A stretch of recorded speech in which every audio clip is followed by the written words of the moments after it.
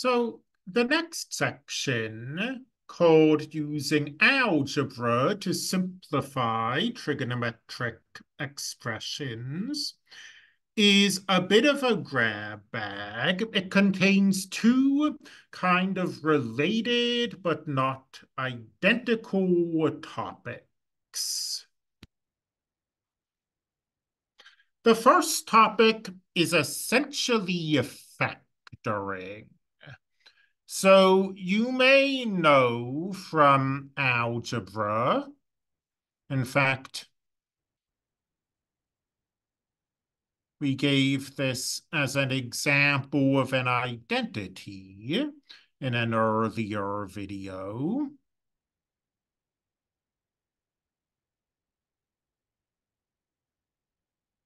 That x squared minus y squared can be factored as x plus y times x minus y.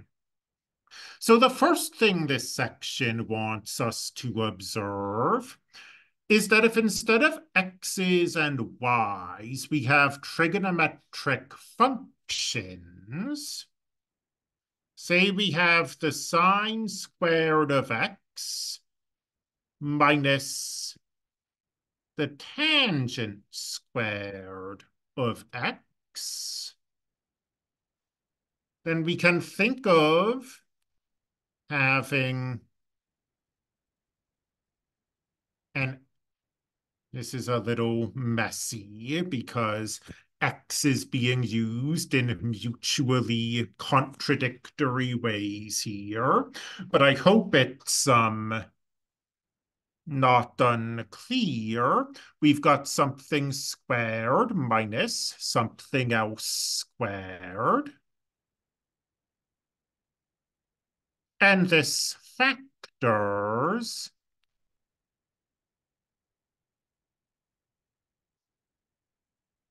like so.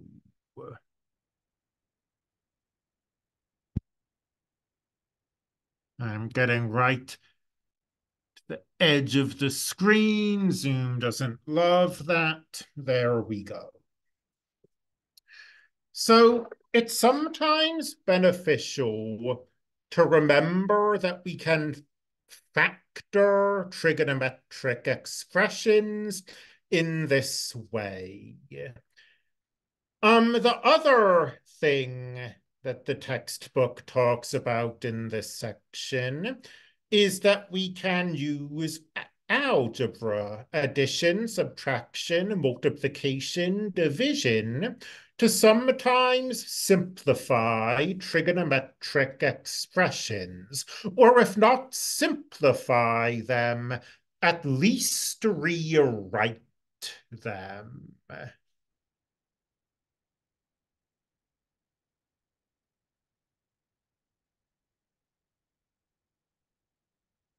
For example,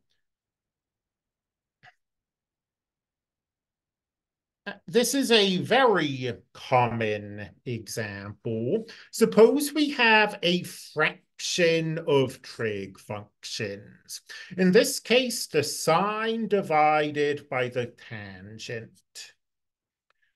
Well, the sine and the cosine are sort of the building block trig functions. If we have a choice, I think we'd usually rather work with sines and cosines than tangents. So we can remind ourselves that the tangent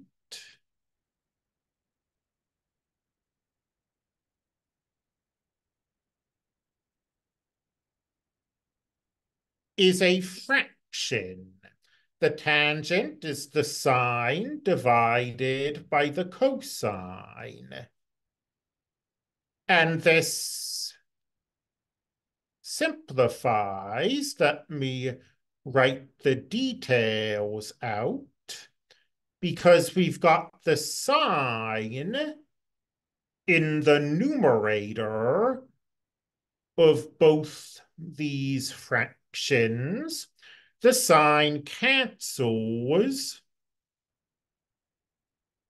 and this is 1 divided by the cosine. And you could leave that be. I mean, I said that if we have a choice, it's nice to have sines and cosines, so maybe I shouldn't make a hypocrite of myself.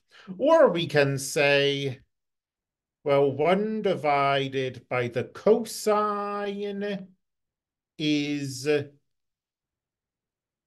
secant. In any event, we've just used algebra here, just in scare quotes. I'm not claiming this is easy, but we have used, we have a fraction of fractions, and we simplified the fraction of fractions in the standard way, the same way we would if instead of having trig functions, we'd had like 7 over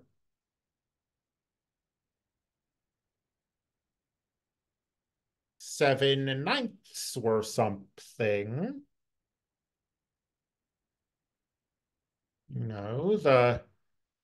The sevens would cancel here. The signs cancel in exactly the same way.